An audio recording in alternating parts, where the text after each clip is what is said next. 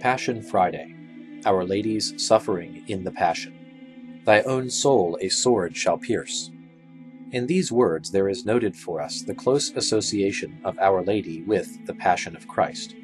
4 things especially made the Passion most bitter for her.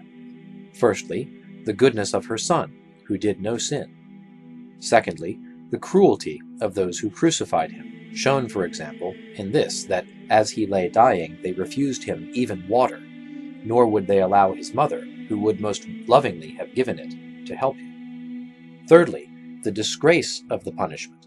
Let us condemn him to a most shameful death. Fourthly, the cruelty of the torment. O ye that pass by the way, attend and see if there be any sorrow like to my sorrow. The words of Simeon, thy own soul a sword shall pierce, Origen, and other doctors with him, explain with reference to the pain felt by Our Lady in the Passion of Christ.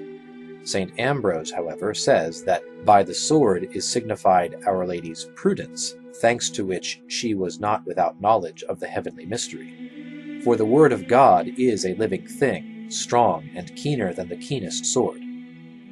Other writers, again, St. Augustine, for example, understand by the sword the stupefaction that overcame Our Lady at the death of her Son, not the doubt that goes with lack of faith, but a certain fluctuation of bewilderment, a staggering of the mind. St. Basil, too, says that as Our Lady stood by the cross with all the detail of the Passion before her, and in her mind the testimony of Gabriel, the message that words cannot tell of her divine conception, and all the vast array of miracles, her mind swayed, for she saw him, the victim of such vileness, and yet knew him for the author of such wonders.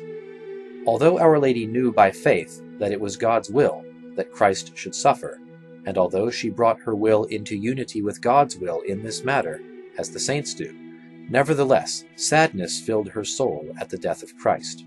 This was because her lower will revolted at the particular thing she had willed, and this is not contrary to perfection.